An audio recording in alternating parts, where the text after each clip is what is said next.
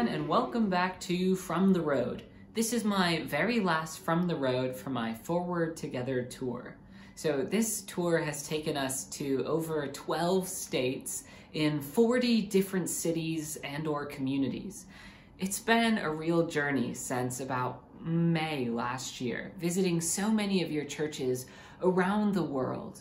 And I'm so excited to see what happens next on my Reclaiming Church tour with my new book, Reclaiming Church, A Call to Action for Religious Rejects, which comes out in February. So that'll start up at the end of January. I'll be traveling and the book comes out February 4th. But I just wanted to take a second to thank you all for your support and for your continued presence on my YouTube channel and my social media. It really has been such an uplifting experience after that 1 3-minute speech at General Conference. To feel the support of a global connection has meant so much. And to people who I've never met before or who maybe aren't familiar with the church but have felt called to this movement. I'm really glad we've gotten to know each other. So I wanted to share this last video with you. I was in the South this week, my first time in the South. My Reclaiming Church tour next year will have many more visits to the South. But this is my first time to the South in Knoxville, Tennessee. And in Knoxville, there are no reconciling churches. That means no official church is, as a whole church, part of the Reconciling Ministries Network movement, which you can join online, rmnetwork.org. But this church, this gathering was put together by the great folks at Church Street United Methodist Church in Knoxville, Tennessee. And so this group of folks within the church got together and brought people from all over the state of Tennessee, all over the Holston Conference. And we came together for a day of workshops and a time of Q&A and getting to know each other. And so I've just been so uplifted and want to share that with you. You're about to see some of their stories, people from the South that are experiencing God calling them to move beyond barriers of exclusion for LGBTQ people and people of color. And so I want to bring these stories to you and thank you again for being part of this movement of moving forward toward the promised land of inclusion for all God's people together. My name is Nate Rourke. I'm from Bristol, Tennessee.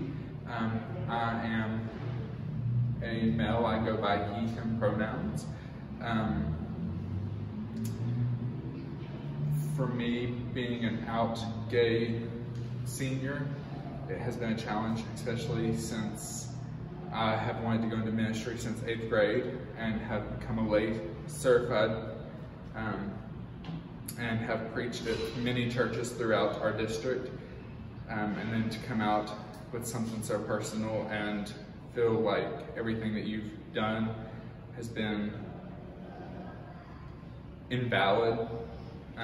So I hope to see a future of a church where all are accepted and you can be who you are, be who you want to be, and be who you were meant to be without fear. Hi, I'm Chloe. I go with she, her pronouns. I am from East Kingsport area. I didn't come out until about a year ago, and up until then I had just tell myself, oh, I have to be straight. And then now that I was out, I told my mom and I told my sister, and they have been my biggest support. My sister even started the GSA in her high school, which that struggled a bit, but now it's doing better and she's at college. My mom now is the biggest ally that I have at my home, and she's now helping with the RM in our area, and I'm happy to help her with that and just see how that's going to build. And I feel safer at my church now, and I'm just become happier because I know that I can be me and I can feel safe and I can help others if they are unsure of themselves or if they just want to come out and see that Jesus still loves you no matter what. Hi everyone, my name is Anna Galladay, she, her, hers. I am a pastor in the United Methodist Church, and I'm from Chattanooga, Tennessee. In February of 2018, my credentials were rescinded, and I was rendered unemployed by the church because it was discovered that I did a same-sex wedding for a longtime member of my congregation and her wife.